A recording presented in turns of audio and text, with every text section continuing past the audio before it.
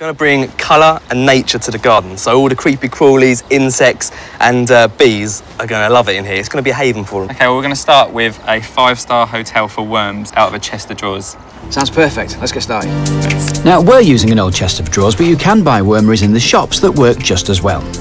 Firstly, drainage holes with the drill. Make sure you ask an adult to help with the drilling. Okay, holes drilled. What's next? Next, we need some stones. So we don't want the worms escaping from the bottom, and also it's brilliant for draining.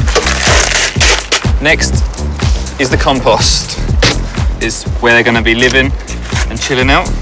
And is there any rule to how much you put in? Just a good layer. Now we'll get wormy. Let's get wormy. So you have to remember not to touch them because it burns their skin. Okay. I love that we're building our own little workforce here, but it's brilliant.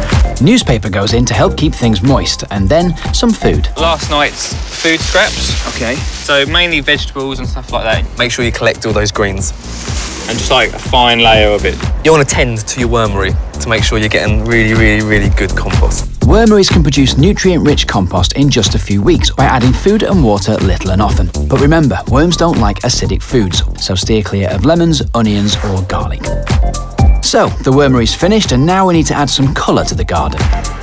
So we're going to plant some flowers. Wildflowers are the simplest ones.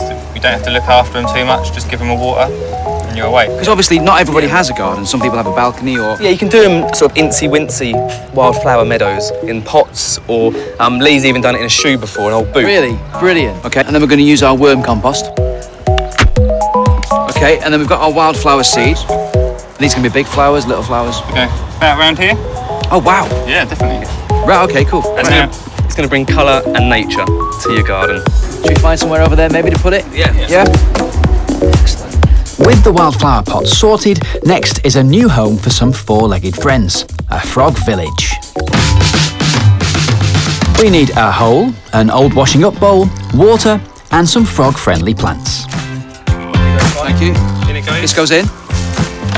How did you learn to do this? Did you look it up online or did You really have to use your imagination, and that's with the whole of garden. You want to be able to recycle, upcycle and just be imaginative in the garden. That looks good. Why have the pond for the frogs separate from the pond for the fish?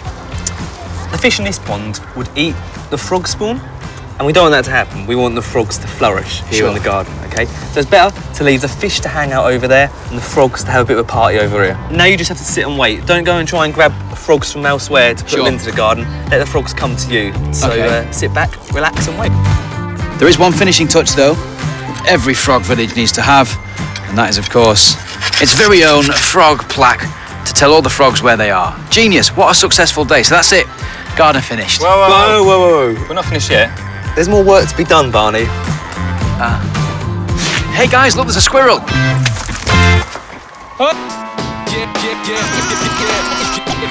Let's skip to the good bit.